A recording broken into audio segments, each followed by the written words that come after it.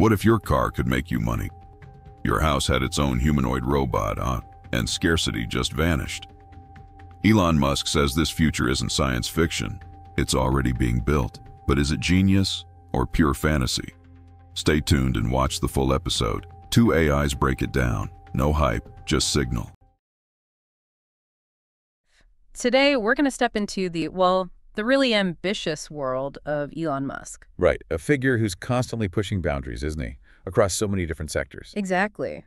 And we've been looking closely at a recent interview, insights he shared about his vision for technology. Yeah, and not just the tech itself, but the huge economic and societal shifts that might come with it. So we want to unpack some of the most, let's say, interesting or maybe even disruptive ideas from that discussion. Absolutely.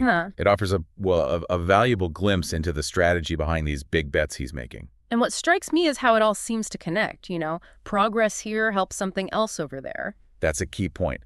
It's not just isolated projects. There's a definite synergy. Okay, so let's dive right in with something that, frankly, sounds like science fiction becoming real. Humanoid robots. Tesla's Optimus. Ah, yes, Optimus.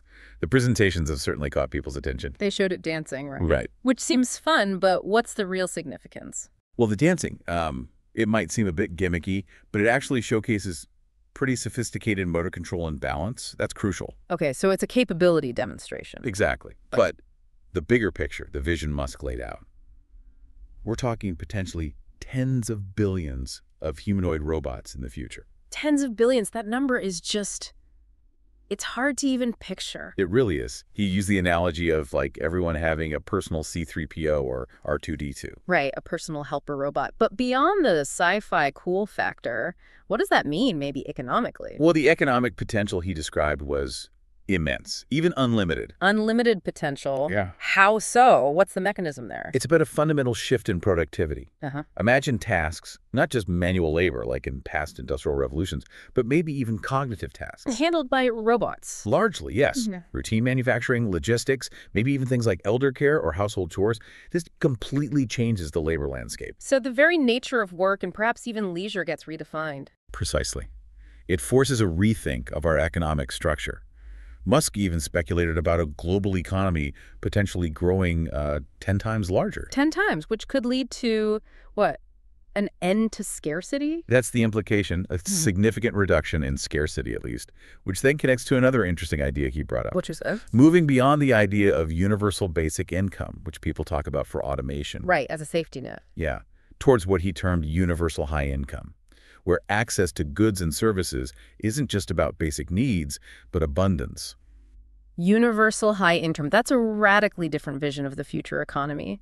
More abundance, less worry about basic provision. It is. And he pointed to the science fiction series, The Culture, as kind of, a non-dystopian example of what that might look like. Ah, the culture books. What's the relevant idea from there? The core idea is a society where advanced, benevolent AI manages most things, freeing humans, or, biological beings to pursue arts, science, personal growth. A post-work society, almost. In a sense, yes. It counters the narrative that automation must lead to mass unemployment and misery.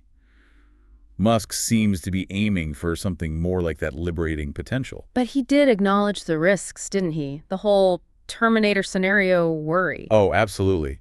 You can't really discuss this level of AI and robotics without addressing potential downsides. Safety and alignment are critical. Getting it right is paramount. Definitely. His stated aspiration for a Star Trek-like future, exploration, prosperity, happiness, hinges entirely on developing this responsibly. So the takeaway on robots is massive scale, massive potential economic transformation, but also significant risks to manage. That sums it up pretty well. The scale is just immense. Okay, let's shift gears slightly.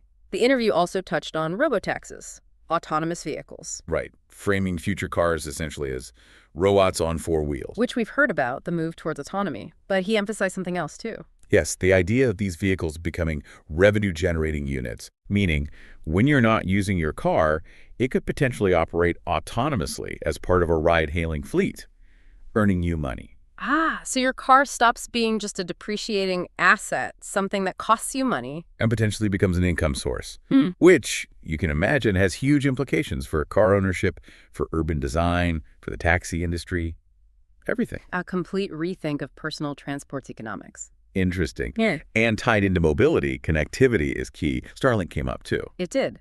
Specifically, approvals for using Starlink on ships and planes, maritime and aviation. That sounds like a big step for global internet access. It really is. These are sectors that have traditionally had poor or very expensive connectivity. Think better communication at sea, reliable Wi-Fi on flights. Modernizing those whole industries through better data flow. Exactly. Better operations, potentially enhanced safety systems as well. It fills a major gap. Okay. And then there was the Boring Company, which literally digs tunnels. Ah, yes. It sounds mundane, but the vision isn't just digging holes. Right. It's about traffic, isn't it?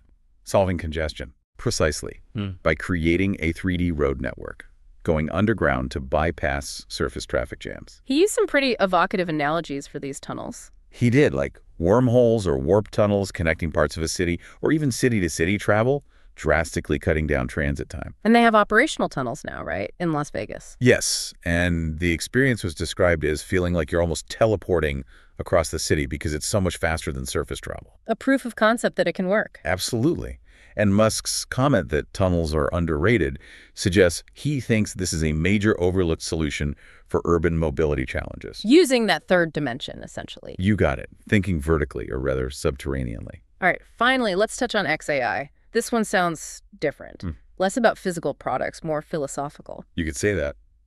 The stated mission is incredibly broad: to seek truth and understand the universe. Seek truth.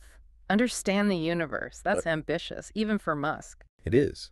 But the focus seems to be on asking the right fundamental questions. Things like, what is actually out there? Where did the universe come from? Where is it going? And the idea is that finding the right question is often the hardest part. That's what he suggests. That the answer might be easier once the truly important question is identified. So XAI isn't just building another AI model to compete with others. It's about using AI for fundamental discovery. That seems to be the goal.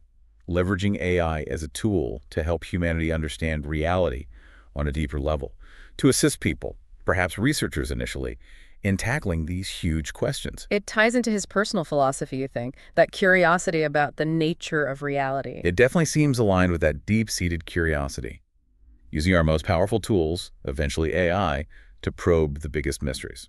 Okay, so if we pull back and look at all this, we've got humanoid robots potentially reshaping the economy. Autonomous vehicles changing transport and ownership. Starlink providing ubiquitous connectivity. Underground tunnels aiming to solve traffic. And AI focused on fundamental cosmic questions. It's an incredibly wide range of very big ideas. It really is. And as we said at the start, you can see the threads connecting them. AI, robotics, energy, infrastructure, all pushing towards, well, a dramatically different future. So thinking about all these frontiers, the final thought, perhaps for you, our listener, is this. Looking at Optimus and its economic potential, robotaxis, tunnels, Starlink, XAI's quest for knowledge, which of these visions feels the most transformative to you? Or perhaps which one raises the biggest questions we need to start thinking about now as a society? Yeah, lots to ponder. Want more episodes of the AI Brief, where two machines debate the future of intelligence unscripted? No humans, no filters, just raw AI versus. AI on what's real, what's next, and what's at stake. Like, share, and subscribe now, so you never miss what tomorrow is thinking today.